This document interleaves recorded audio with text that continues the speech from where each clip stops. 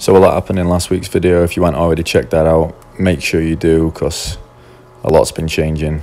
We got a new fish and we were pretty excited about that, and it basically just changed everything and resulted in a lot of our older fish being sold.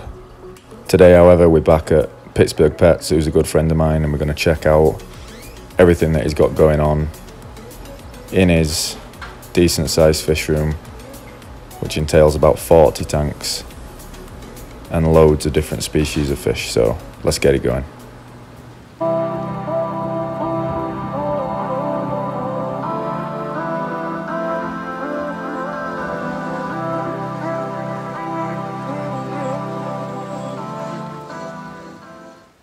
So the first tank I want to show you in this week's tour is his German Blue Ram 20-gallon high breeder tank, and as you can see, the male is absolutely awesome.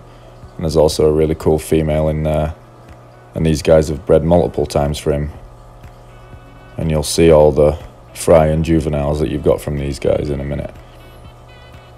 As you can see, the setup's pretty simple: basic sponge filter, a clay pot for breeding, and then a lot of cover for the female to hide out if needs be, if the male gets a little bit too aggressive for her. Here in a 55-gallon tank, I'd probably guess about 80 or 90 German Blue Rams, and this dude here is also a German Blue Ram, and he's got another little pair in that tank, and the male is unbelievable.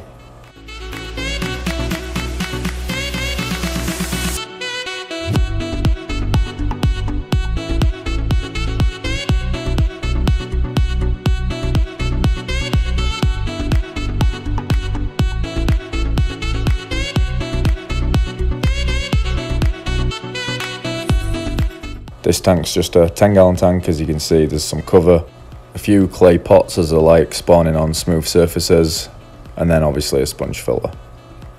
Here we're looking at some younger German Blue Rams that he's actually got in a little group in a 20-gallon long.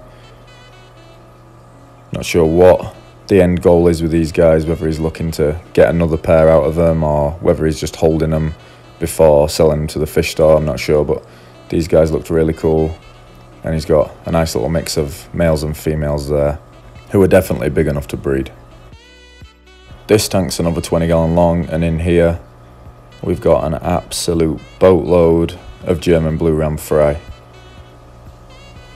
who have actually just been fed some algae wafers. These guys are only about ½ an inch to an inch right now, but you can see a little bit of coloration starting, especially across the eye. And that's just a basic tank, just for grow-outs.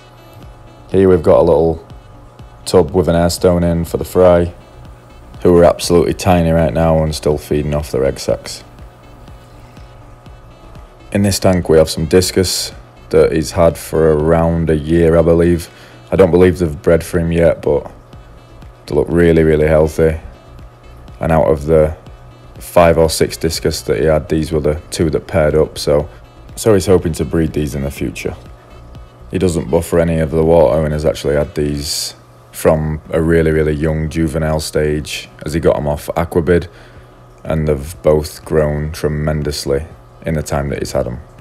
So as well as German Blue Rams and discus, he also breeds angelfish, and this pairing have bred for him on multiple occasions. And this is the basic setup of the tank that he uses in order to breed these angelfish. This is a 29-gallon with, I would say, approximately 20 to 25 smaller 2.5 inch angelfish in. These all look really healthy, and this is a 55-gallon with probably about 20-25 angelfish in that is selling both on aqua and to local fish stores in the area. So be sure to check him out if you live in the Pittsburgh area. And yeah, they're always hungry, so he's clearly doing something right there.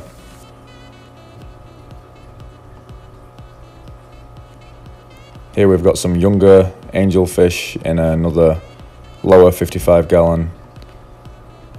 These ones are probably a little bigger than the first ones, and I'm going to guess are anywhere from 3" to maybe 4". So he's got all bases covered really when it comes to angelfish and what size people might want when wanting to stock their home aquarium with angelfish. Another type of fish that Mitch is breeding is plecos.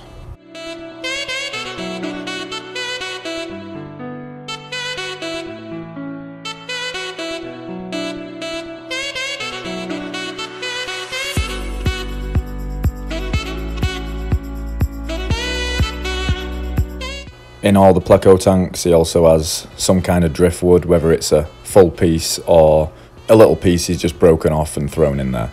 The first kind of fish that Mitch started breeding were guppies, and he's got an absolute ton of them that he's currently breeding. And he's looking for all sorts of different colorations, so I believe he does some cobra guppies, some half black blue guppies, and loads of other guppies with different colorations.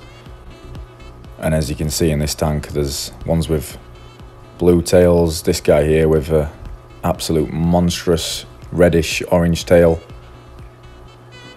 And these are the ones that he sells the majority of to local fish stores in the area, as well as online through Aquabid or through his YouTube, which is just at Pittsburgh Pets.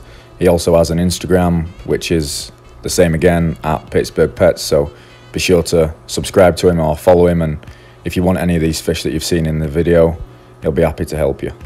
And this guy here, I believe, is one of his breeder males who's absolutely stunning. Anyway guys, I hope you've enjoyed this video.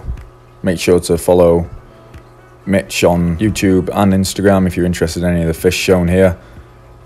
If you've liked this video, please hit that like button and feel free to leave any comments or questions you might have in the comment section below, and I'll be sure to get Mitch or myself to answer them. Thanks a lot for watching, and we'll see you on the next one.